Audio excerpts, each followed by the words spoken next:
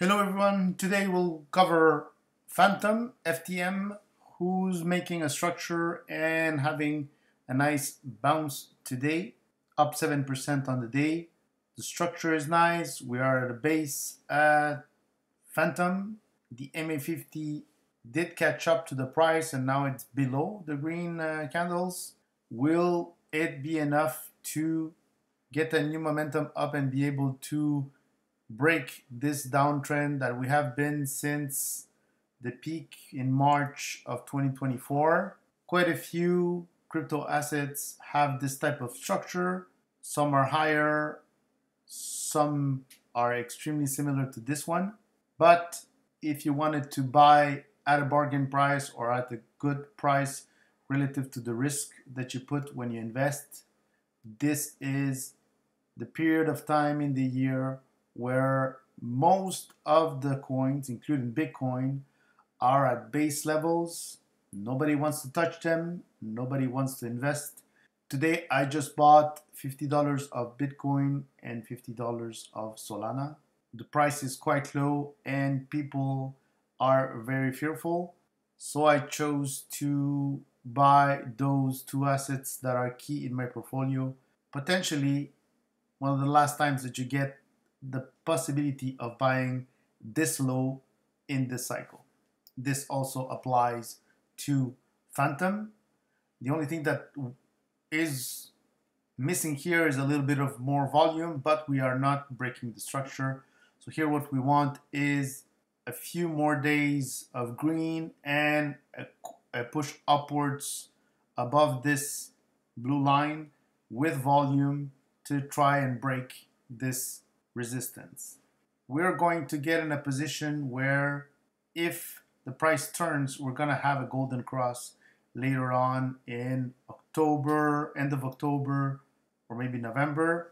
And as you see here, before we got the golden cross, we initiated this price pump from 17 cents up to a peak of 45 cents.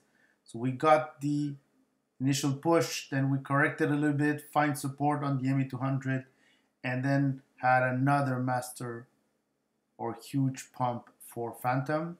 We could have either a big pump right away for Fantom or a two peak pump like you see here. It will depend on the market. It will depend also on Bitcoin, what it's doing. So, but the risk is low on Fantom. If you want to look at this asset, it's still riskier than Bitcoin and Solana for sure, but it's part of the altcoins. And if you have done your research on Fantom and you think that it has potential, then right now it's one of the best positions or time periods to either start a position or build a position. Not financial advice. So this is the weekly structure for Fantom. Peak here was around $3.40 in January of 2022. Since then, we corrected quite a bit. We see clearly here a base at 20 cents. That is the solid base historically for this asset.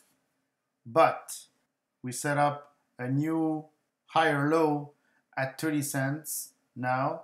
It seems that now 30 cents is the base and we are at 44 today, down from a big correction that peaked at around $1.20. As you see, the MA50 on the weekly chart corrected, stabilized, and now it's building momentum first with this pump, and now if we break again and push upwards, we're going to continue this uptrend up to the right. That's what you want. That's how you set momentum or follow momentum on an asset. You don't want to invest in assets that have the MA50 on the weekly chart on the way down. You have to wait until it stabilizes. That's a nice region to accumulate. And then if it turns upwards, it's even less risky to put your money into that asset. So as you see here, when it was down, I wouldn't have bought, would have waited.